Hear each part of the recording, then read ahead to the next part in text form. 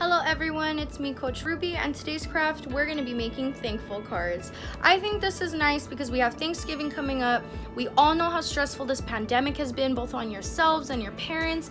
So let's just show some appreciation to our family, some gratitude, some thankfulness by making these thankful cards for either mom, dad, grandma, grandpa, brother, sister, whoever you want. So basically for materials, all we're going to need is the cardstock paper. You're going to need your brush. Actually, to make the leaves, I used broccoli. I'll explain in a bit. Scissors to cut out the cardstock paper so it's at the size you'd like. I used these 4 fall looking colors. And then I also used a paint marker just to write thankful right there, so it'd be really good. So for starters, you're gonna cut out your paper. You're gonna get your brown paint. If you don't have brown paint, don't worry. You could go ahead and mix up all your colors and it'll give you a brown or a dark plum or something you could basically use as your tree.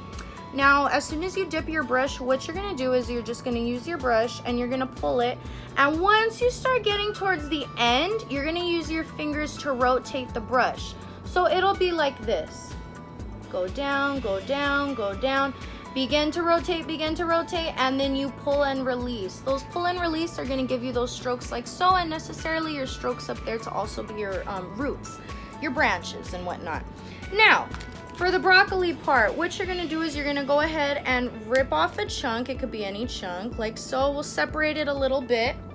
Here's my chunk already. As you can see, it's dipped in paint. You're gonna go ahead and splat your 4 colors. You're not gonna mix them. You're gonna leave them alone because what you do is you just dab in your broccoli.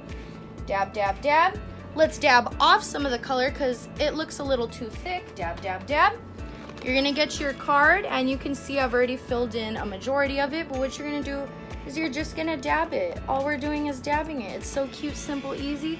It makes it look nice. Let's go ahead and fill in the bottom. You don't have to write thankful, but I wrote thankful just because I thought it would be cute for the card.